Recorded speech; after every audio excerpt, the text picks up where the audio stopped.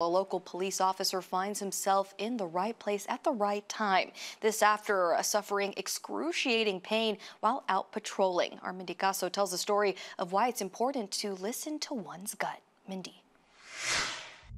I remember being in the lobby, and it got to the point where I was literally just like taking off my vest and taking off my equipment.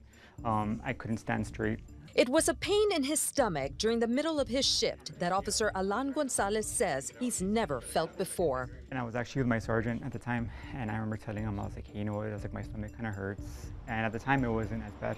But by the time he arrived at Laredo ER, it was bad. I see this officer in full uniform in a ball curled up on the floor, and he just appeared in incredible pain. In the 14 years Dr. Jeb Schellenberger has been practicing emergency medicine, he says it's not often test results come back negative after seeing a patient in this much pain. But he had a hunch of a rare condition. So I decided to take another look at the CT scan, and I was concerned about this one area.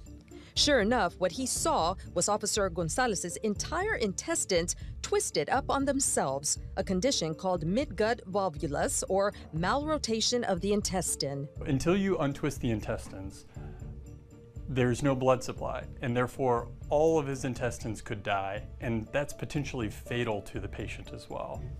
Acting quickly, a call was made to Laredo Medical Center requesting emergency surgery. I remember being transported within about an hour to the hospital, and then all of a sudden I'm waking up. Undergoing major invasive surgery to untwist his intestines, Officer Gonzalez says he still can't believe what happened.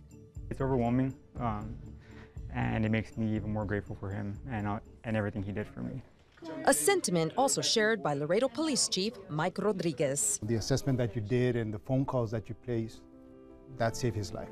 And we're very grateful for that. Gratitude that called for special recognition of a physician who saved one of their own. An appreciation of your knowledge and skill as a physician, which saved the life of one of our officers during a medical crisis.